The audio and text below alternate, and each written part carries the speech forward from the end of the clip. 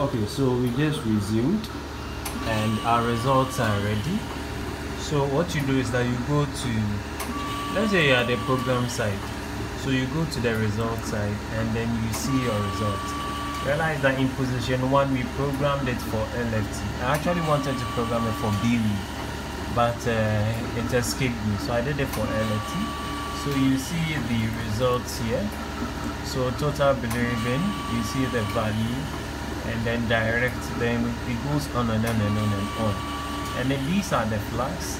This one means it's low, and this one means something about the reagent. So all the flags and their meanings are in the user manual, and I recommend that you read that. It's highly recommended. Okay, in position 5, that's where we had our LFT and then lipids. So you see the LFT results here, and then the lipids also follow TJ, LDL, HDL, TC, and so on and so forth. You can scroll down and then you see the rest of the results. Okay, so that's about that.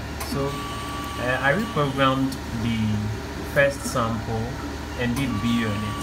So this is the results for the BU. This is the creatine, this is the urea.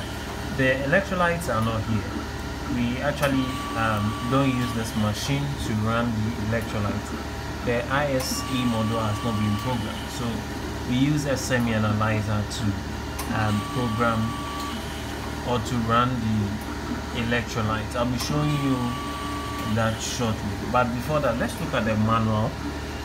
So the VS240 has its own manual. This is how it looks like. Okay, so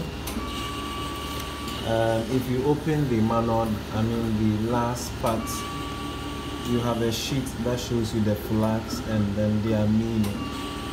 Okay, so I recommend that you read it and become familiar with it, if only you know how to run this machine. So these are the various flags and then what they are meaning and their corrective action.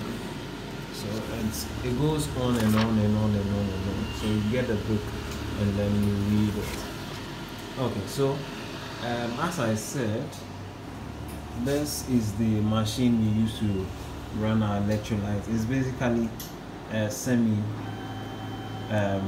analyzer, and in one of the videos to come we'll talk about that in detail. So that's about this machine. Okay, so that concludes part 2. We'll